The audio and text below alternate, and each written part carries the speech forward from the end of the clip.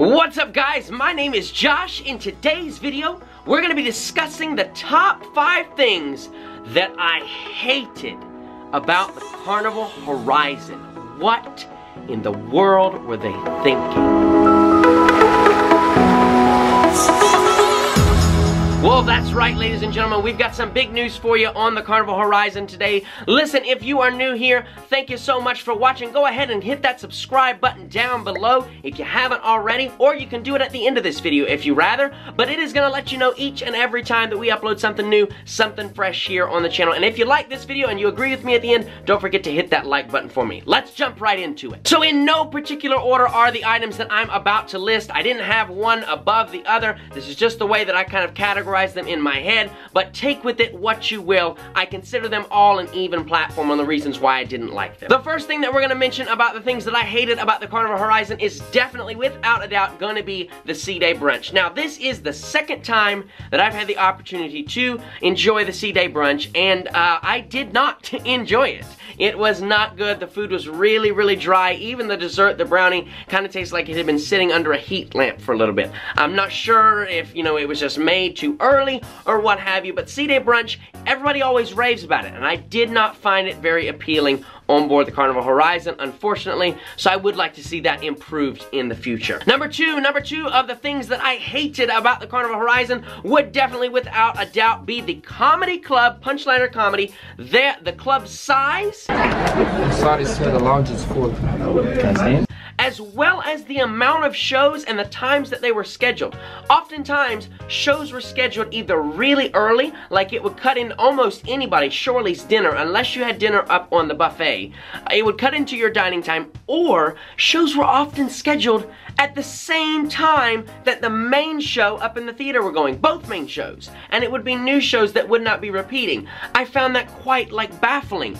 Because then you kind of felt like you had to pick and choose, okay, do I want to go to comedy or do I want to go see the main show? Obviously, we chose the main show because they were brand new to the Carnival Horizon, you know? So, I do wish that they would separate those out where possible. I do understand that logistically and scheduling-wise, sometimes that just is not possible. But I would like to see a little bit more flexibility if I were to return back on the Carnival Horizon. The number 3 thing that's worth mentioning about the things that I hated or did not like about the Carnival Horizon is the Sky Ride needs a better system. So I said this once we got off the Vista, but I do thoroughly believe that some sort of ticketing or buzzering system, other cruise lines have done it with similar attractions, where you kind of get a pager or you get a bracelet or something, or a time for you to come back when your ride is. I find that waiting in line for over an hour or sometimes even longer for a 3-minute ride on board a cruise ship is just not practical. If we're in Walt Disney World, okay, that's what you're going for, that's what you expect.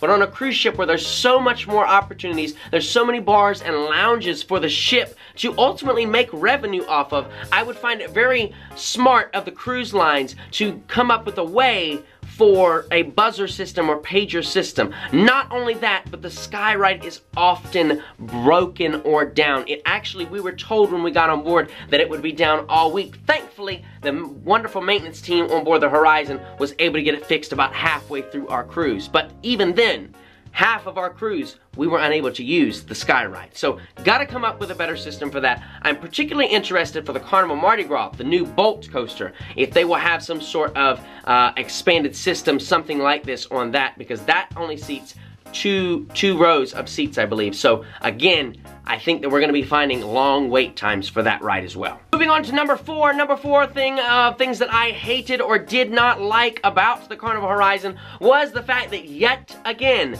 there were no bedside outlets, no USB or plug outlets. Now, for me, that's just an inconvenience for my cell phone, you know, of having to use a battery backup. But I do know that many folks, even you maybe watching this channel, have a CPAP machine or other similar machine that, you know, with sleep apnea, something that you need oxygen tanks to sleep at night, safety equipment. There needs to be something beside the bed for folks to plug in.